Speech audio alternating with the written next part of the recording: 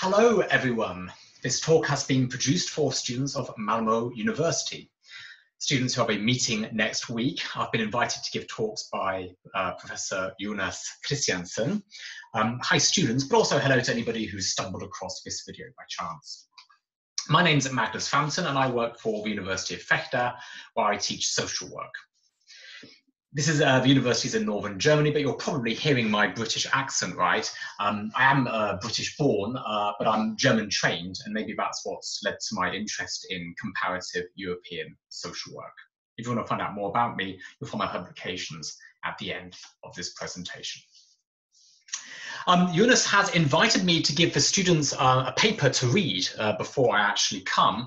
And I've chosen maybe an unusual text. I've chosen chapter 1 from this book here, which is written by Lorenz, and it's called Social Work in a Changing Europe. And it's not a new book. It was published something like 25 years ago. Good. I think it's still relevant, and I'll be talking about it in this presentation. That presentation basically has 3 parts. Firstly, I'm going to put the book into the context of the time. When was this written and why was that a significant time? Then I want to think about the content of the book. What exactly is in chapter 1 of that text? Let's think about the topics that Lorenz introduces us to. Finally, he's citing some really interesting sources, and I'll be saying a few more words about some of the authors whom he cites. Good. So that's the program. This home office shot video is going to be one of a couple. There will be a continuation of this video where I zoom in on the case of German, the German welfare state and German social work. Good. Before I start, of course, I should note I am Anglo-Saxon, and Anglo-Saxons are famous for giving all the definitions at the beginning. So if that's what we do, that's what I'll do too. I won't disappoint.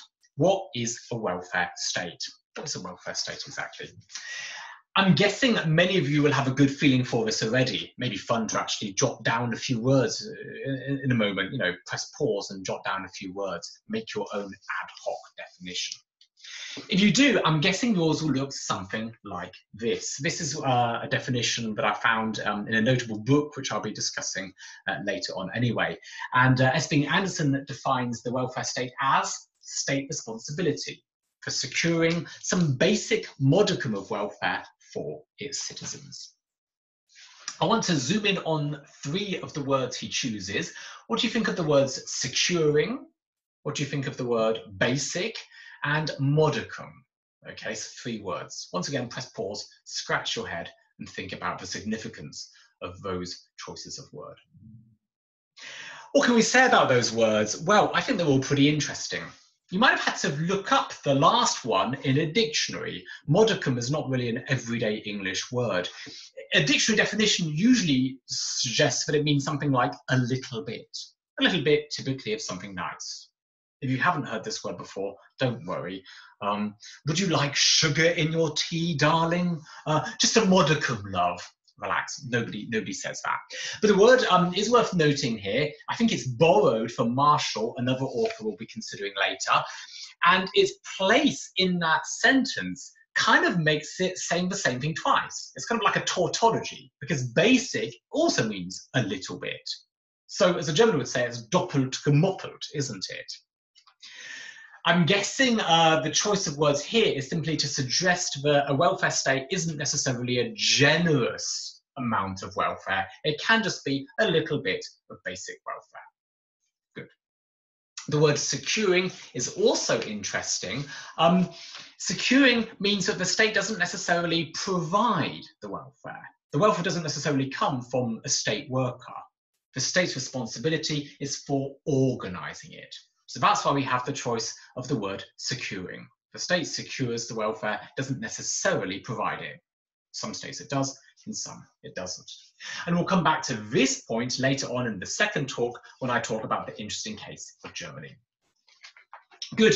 Let's move back to our topic, this particular book chapter.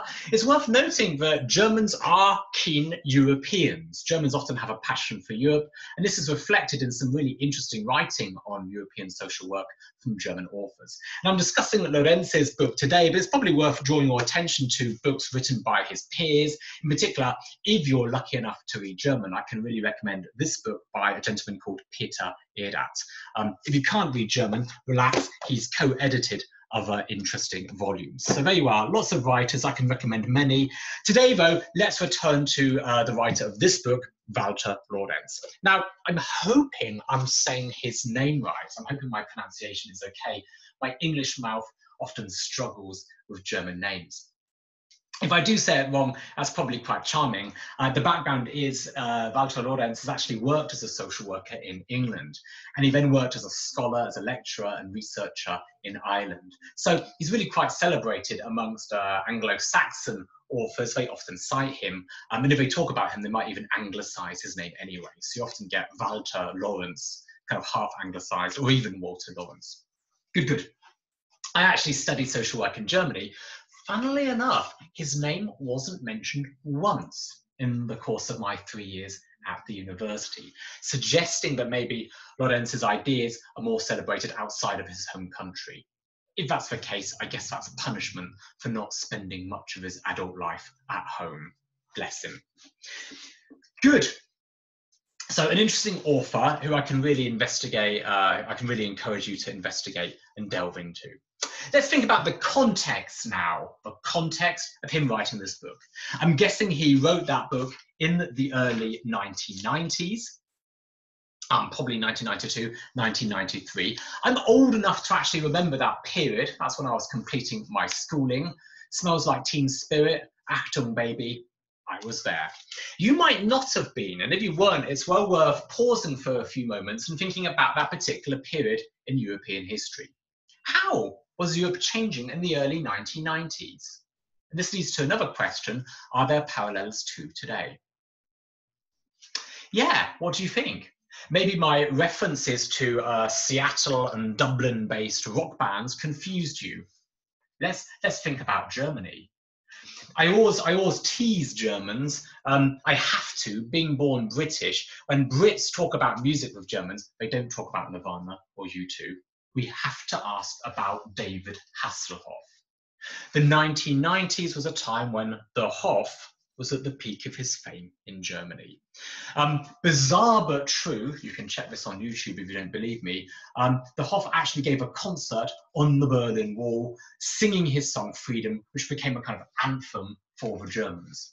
What am I alluding to here? Of course, the 1990s, the time of German reunification.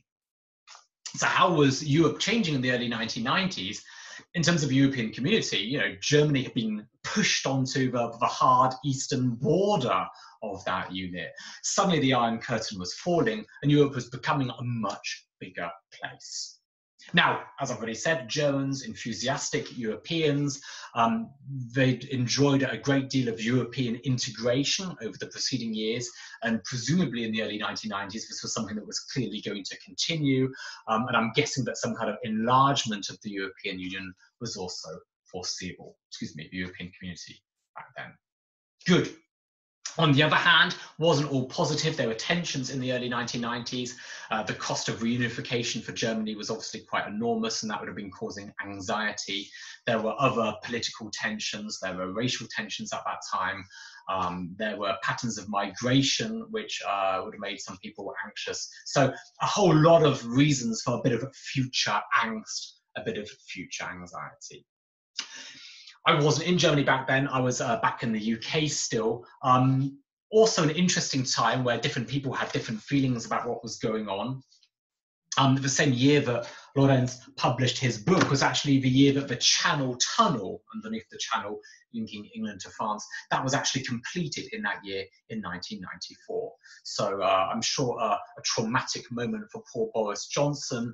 You know, suddenly the relationship between this island and the continent was a different one. You know, Britain was bound to the continent. This is a kind of umbilical cord linking the two together. So yeah, an interesting change. Somehow the UK losing its island status. On the other hand, to give a balance, there were very mixed and ambivalent feelings about the Europe project. Britain had always been a somewhat reluctant and ambivalent member compared to other European states. In the very early 1990s, the government was using interest rates to link the pound to the Deutschmark, the idea being that Britain would be well prepared to be a member of some future European currency. It's called the ECU back then. Of course, now it's the euro. And that ended in tears in the early 1990s. The economic trickery didn't actually work, and that would have been a reason why some people would have been skeptical about future developments. So, yeah, also on the other side of the channel, future anxieties. But certainly the big picture would be a picture of a Europe which is growing and which is enjoying higher levels of integration. Parallels to today, well, it's quite shocking, isn't it, really? Exactly a generation later. I'm actually recording this video in September 2019. When I read the paper in the mornings, I read about Boris Johnson's attempts to create a hard Brexit come hell or high water. It's gloomy stuff, indeed. Only the pesky questions of legality or democracy are stopping him. So, yeah, anxious times, not only for the Brits, also for our European friends. One commonality, though, is obviously some kind of turning point, some kind of change in European history. That's the commonality between then and now. Good, it's probably enough talk about the context. Let's jump into this book chapter. What does Lorenz actually discuss in his opening book chapter? And I might ask a second question, actually. How did you find it? How did you find it? I read it as a German, and I'm kind of acclimatized to that German style of academic writing. In a sense, I quite love it. And it is very, very typical of the style of German writing. What does he do? He writes long, interesting sentences, drawing together big ideas. He's kind of hopping about in terms of the things he talks about. He covers a wide range of areas in that chapter, scooting around, delving into this, delving into that. He presupposes a high level of pre-knowledge on the reader's part. So the readers are expected to follow his arguments, even if they're complex. Yeah, as I say, typically German. I utterly love it, but it may be a little bit exotic if it's the first time you're reading a German author. Good.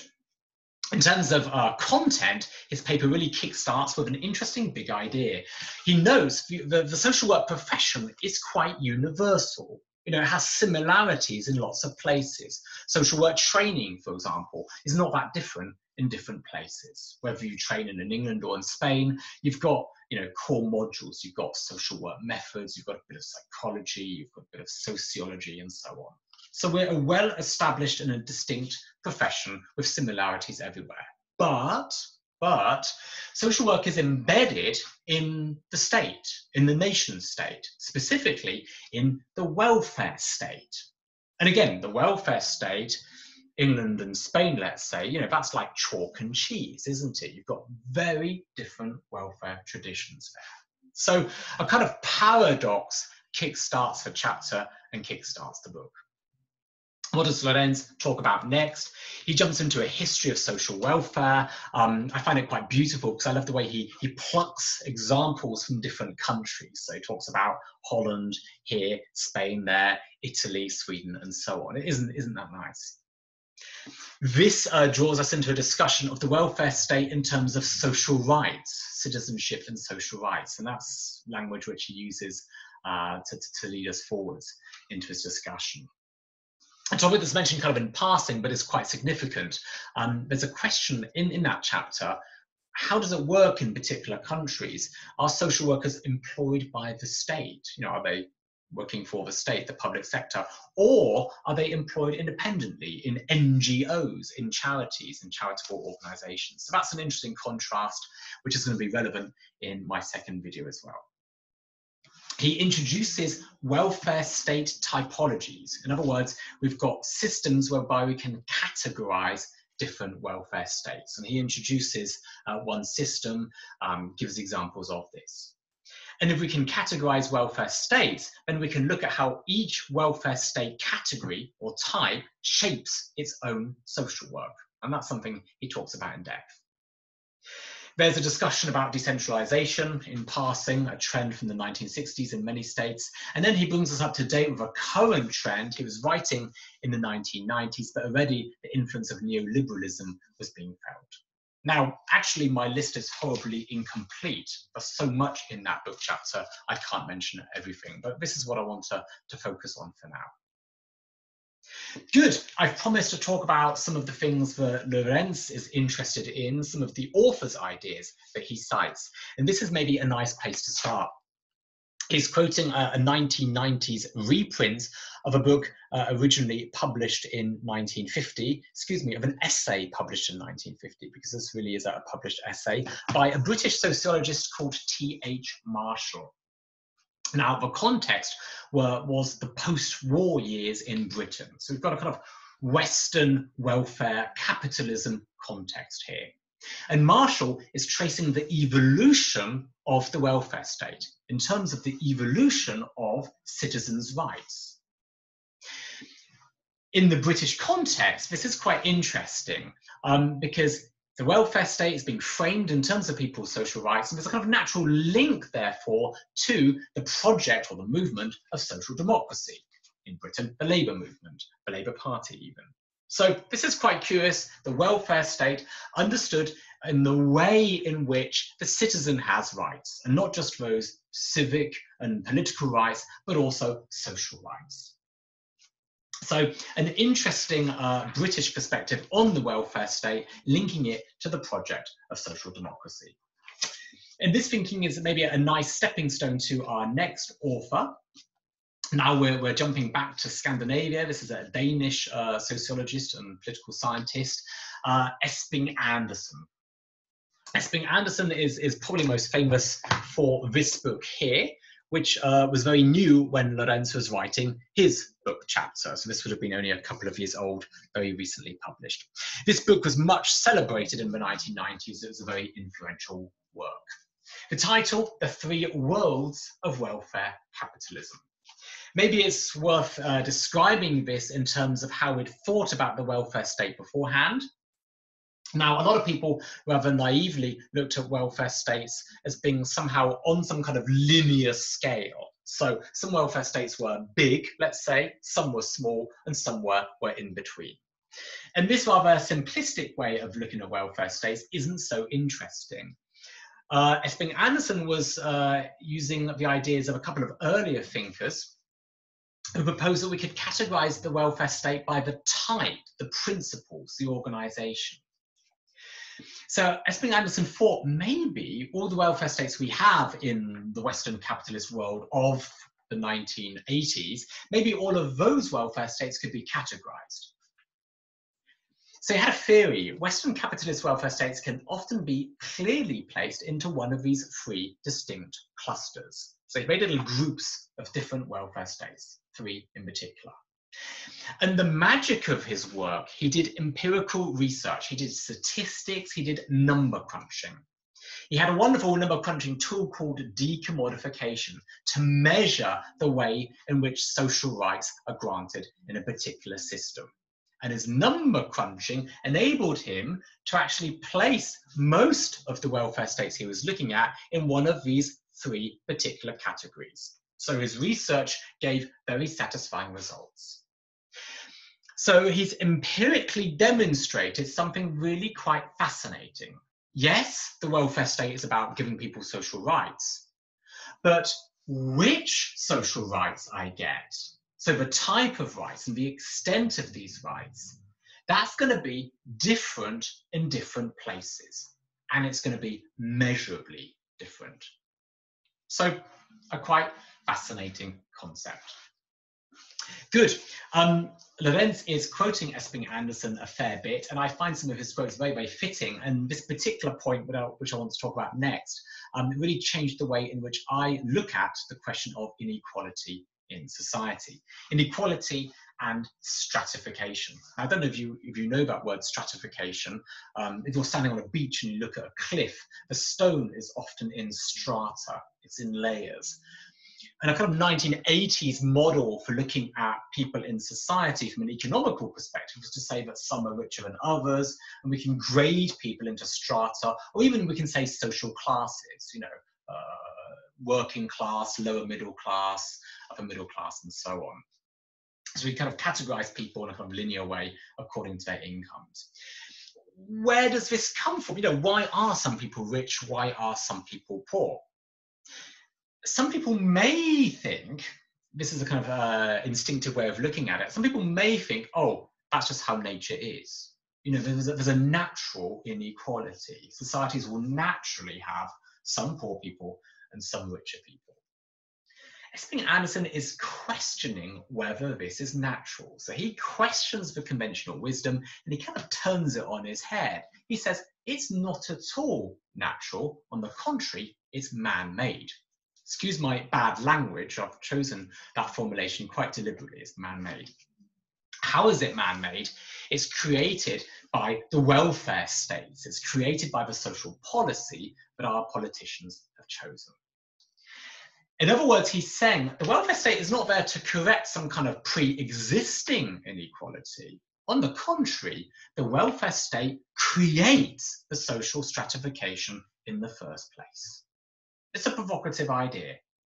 S.W. Anderson is claiming that each state gets the stratification that it wishes for in inverted commas, in the sense that the Brits are wishing for Brexit. So the state wishes for a certain kind of stratification and produces it through its social policy, through its welfare state. Let's examine this claim with the case of the UK. I'm quoting some of S.W. Anderson's language here.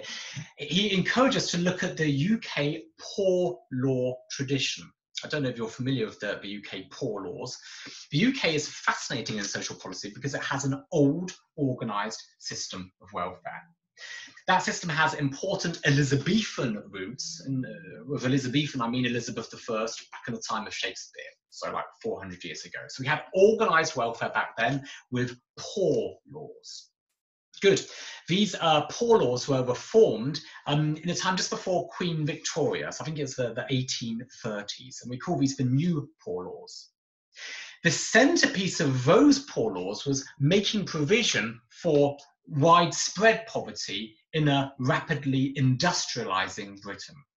Industrialization led to a great deal of poverty. And the poor laws reformed the way in which poor people could be given alms. Basically, the idea of giving alms was pretty much scrapped in favor of another form of institutional help. That form of institutional help was the workhouse. So the Victorian period was famous for these notorious workhouses everywhere. You might be familiar with them from literature. Think of Oliver Twist, for example.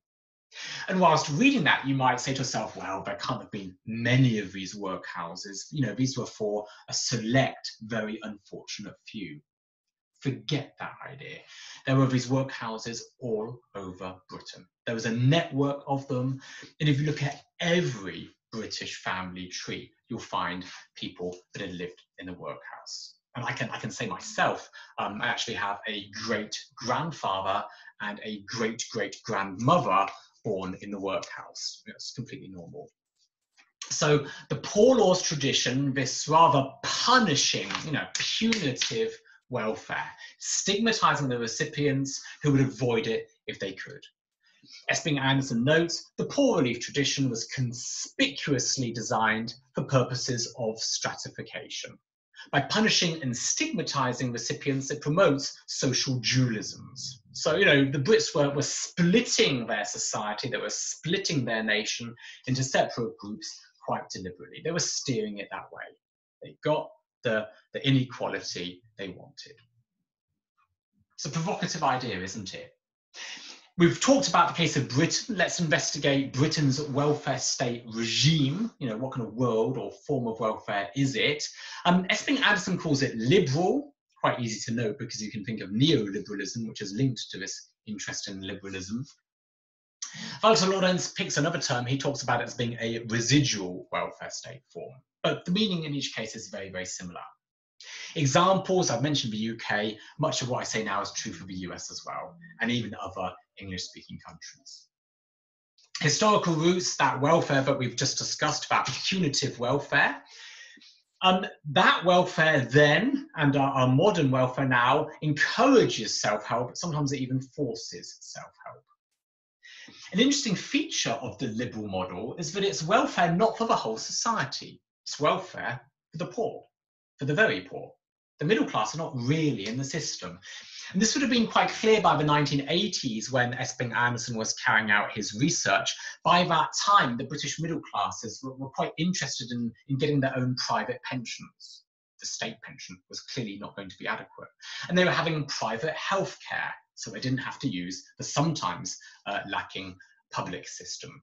Their children were not educated in the normal schools, but rather in more expensive private schools. So there's a UK-US habit whereby the middle classes try to leave their system if they can. So the welfare state is kind of like a welfare state for the lower half of society. So peculiarity of this liberal model. Good. It's interesting to think about the welfare state because our question is, what kind of social work does that produce? What kind of social work do we have in this rather punishing, stigmatizing welfare state? Lorenz's language is quite gloomy. It really is quite sobering, I warn you.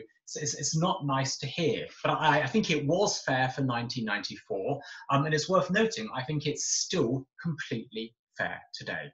What does Lorenz note? He says, UK social workers work almost exclusively with the poor. So if you are middle class, you might never see a social worker in your life. The mandate was those earlier poor laws, so it really is in that logic, it's in that tradition. There's a preoccupation with child protection, I should add, at the expense of family services, at the expense of prevention. So it's not really preventative, it's more reactive. And he notes there's a marked social pathology approach, so we tend to look at the client in terms of deficits, in terms of shortcomings and weaknesses.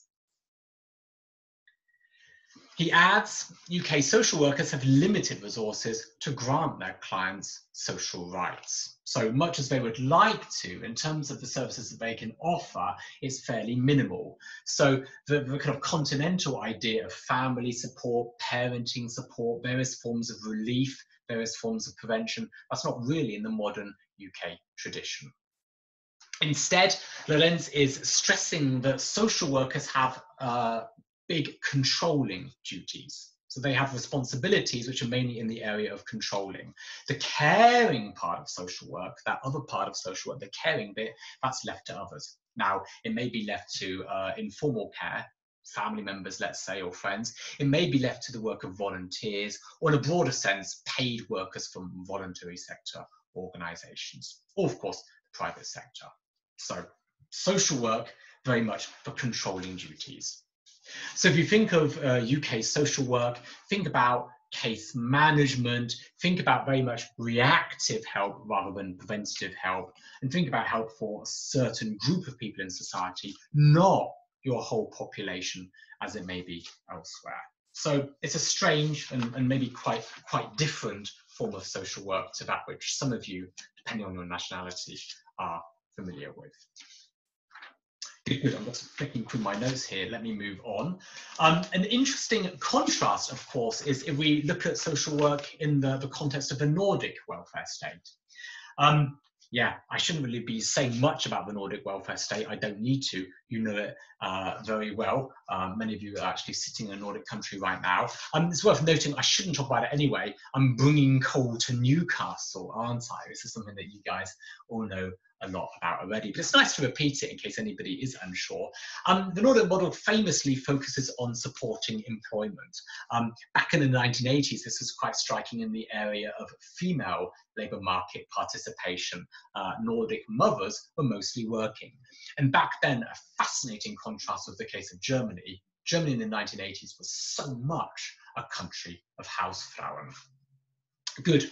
So that's an interesting point. So it's focused on employment. Having a population mostly in employment means that there's tax revenue for extensive support services. So you have extensive welfare services, extensive family services. Lorenz speaks about this. I'm feeling a bit of passion here. Social services exist to promote democracy and solidarity, and assistance is an entitlement. So a stark contrast with the case of the UK. In the case of the UK, assistance is something for very, very poor, very needy people, and it's given in a rather stigmatizing sense. In the Nordic countries, the exact opposite. You need help? Sure. You're a citizen, you have that entitlement to the assistance if you need it. So a fascinating contrast. What kind of social work does this kind of welfare state lead to? Traditionally, it was public sector services. So a generation ago, the Nordic countries really had welfare states in a quite literal sense. It was public sector workers delivering those welfare services. I really should stress this has changed dramatically in recent decades, especially in recent years. Good. Lorenz notes that social workers are part of an extensive set of welfare services. It's multidisciplinary, so they're working with people from other disciplines, supporting individuals, supporting families. My last point a second or two ago about how the Nordic model is changing draws us to a really important closing thought. I've tried to take a path here, kind of, and not stumble into the various traps ahead of me. Comparative social welfare, comparative social work, there's the danger of making generalizations. I've tried to avoid that, but I've stepped into that trap, I'm sure. Another big danger is suggesting that these different forms or types of welfare state are somehow static and changing. Quite the opposite is true. The reality is that welfare is constantly shifting, it's constantly morphing. In the context of the early 1990s, one of Walter Lorenz's closing thoughts in the first chapter of the book is how neoliberalism was on the ascent, it was on the rise. The context there, the Thatcher-Reagan new right of the 1980s. So neoliberalism was really coming in Britain or America, it was clearly already there. You could see it. You could see it with privatized services. You could see it with these markets, mixed markets of care and welfare. So instead of the state providing a service, the state would just contract in another agency, maybe an NGO, maybe a private sector agency to provide that service. So a real shift. Things were being radically shaken up, a time of quickly changing social policy. Good. Well, I think it makes sense for us to come to a close here. Talk 2 is going to zoom in on the fascinating case of the German welfare state, which is really interesting, and how it shapes German social work. As promised, the literature, the book I gave you to read has been translated into Swedish and into Italian. If you speak one of those two languages, pick up the book in your mother tongue. You'll really enjoy reading it, I'm sure. And as promised, here's also a selection of my publications. Thank you.